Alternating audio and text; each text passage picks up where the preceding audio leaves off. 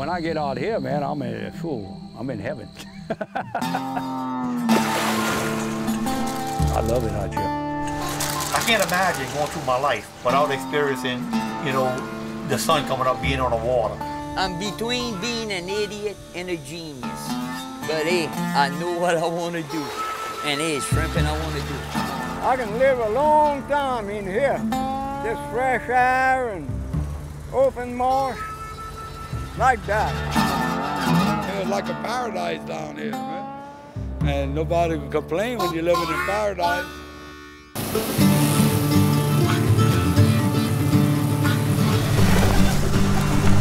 You could walk the land, you can't walk it no more. They didn't have these canals here. I could drive this boat places where you used to, you couldn't go with a boat. The land, that's gone. They could say what they want, they're going to do what they want, they'll never bring it back. It's too far gone. We're the fastest disappearing landmass on Earth. 100 years ago, 200 years ago, nothing eliminated the city of New Orleans. There was a lot of protective turf out there.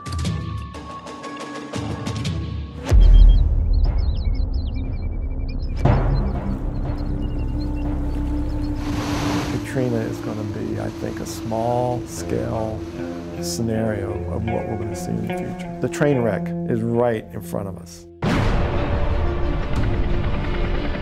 We were all told this could never happen, and it happened big time. It's all the way up to the Chandler Islands. We've been having trouble with the oil companies for over 50 years. They just gave them a wide open ticket to do what they wanted.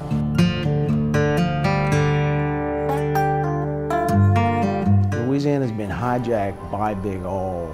Their whole mission has been to convince the people in Louisiana that they did not cause coastal erosion. And it worked. The state is not going to say no to oil and gas. They vote in lockstep with the oil industry, period. That's what the money is. You follow the money. You open your mouth, we're going to change the law. You don't think we can do it? We'll hire 50 lobbyists and bombard that Capitol, and we'll change the law. The worry isn't about the oil, it's what the oil leaves behind.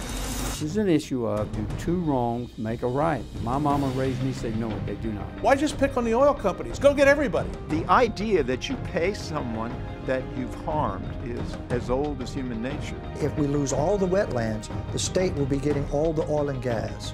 So the state has no incentive to save the wetlands. It's still the oil field that started this. And then it's the oil field that's going to finish this, because this is going to be over. We sold our soul to the devil. Sold our soul to the devil.